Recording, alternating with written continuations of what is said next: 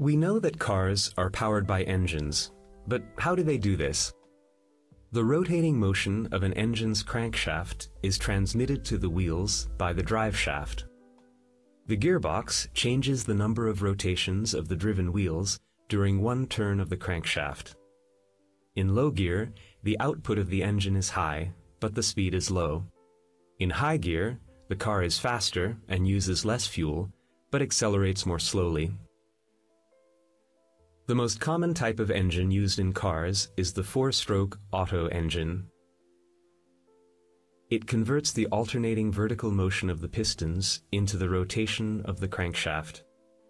The crankshaft drives the driveshaft and the camshaft through the timing belt.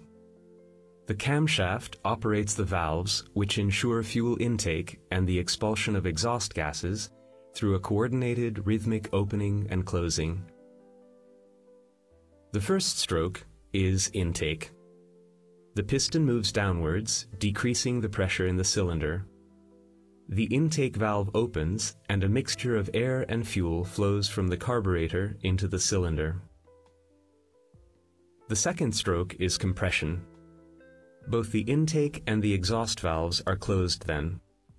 The momentum of the crankshaft and the counterweight causes the piston to move upwards, compressing the mixture of air and fuel, and thereby increasing its temperature. The third stroke is the power stroke. The spark plug ignites the compressed, heated mixture of fuel and air. The explosion pushes the piston down. The fourth stroke is the exhaust stroke. The piston moves upwards, the exhaust valve opens, and the exhaust gases are expelled. As you can see, the linear motion of the piston is converted into the rotating motion of the crankshaft in the engine. The energy necessary to move the piston is provided by the combustion of fuel.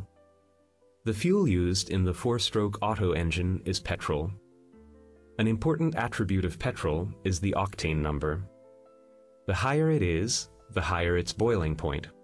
Therefore, it can be compressed more, resulting in greater efficiency.